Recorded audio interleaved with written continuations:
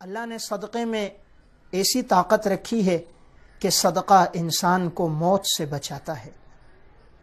حضرت صالح علیہ السلام کے دور میں ایک شخص تھا جو لوگوں کو بہت تکلیف پہنچایا کرتا تھا۔ لوگ اس سے بہت تنگ آ گئے، حضرت صالح علیہ السلام کے پاس آئے، کہا یہ شخص ہمیں تکلیف پہنچاتا ہے، آپ اس کے لیے بد دعا کریں تاکہ یہ شخص مر جائے، ہماری جان چھوٹ جائے۔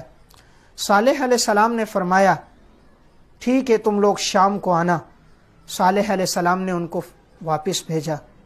جب یہ لوگ شام کو آئے، پھر کہا حضرت وہ تو جنگل سے لکڑیاں کاٹ کر پھر آ گیا، کیا آپ نے اس کے لیے کوئی بد دعا نہ کی؟ اس پر تو موت نہیں آئی؟ صالح علیہ السلام نے کہا اس شخص کو بلاؤ۔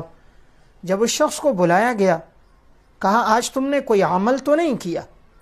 تو اس نے کہا ہاں ایک عمل کیا ہے کہ جب میں صبح جا رہا تھا تو میری اہلیہ نے مجھے 2 روٹیاں پکا کر دی تھیں۔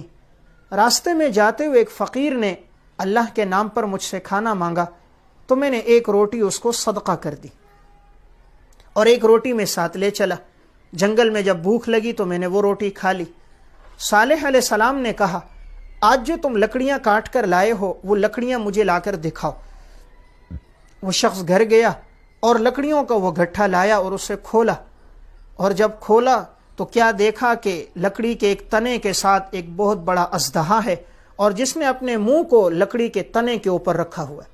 صالح علیہ السلام نے فرمایا آج جو تم نے صدقہ دیا اس کی وجہ سے تم اس اژدہے سے محفوظ ہو گئے، ورنہ دیکھو یہ اژدہا تم جو لکڑیاں کاٹ کر لائے یہ ان لکڑیوں کے اندر تھا، اور اس نے اپنا منہ اس تنے کے اوپر رکھا ہوا ہے۔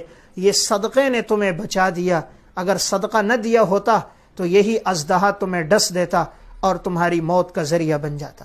تو دیکھیے صدقے میں اللہ نے کتنی طاقت رکھی کہ وہ شخص اگرچہ نافرمان تھا، قوم والے اس سے تنگ تھے، لیکن صدقہ دیا تو اللہ نے اس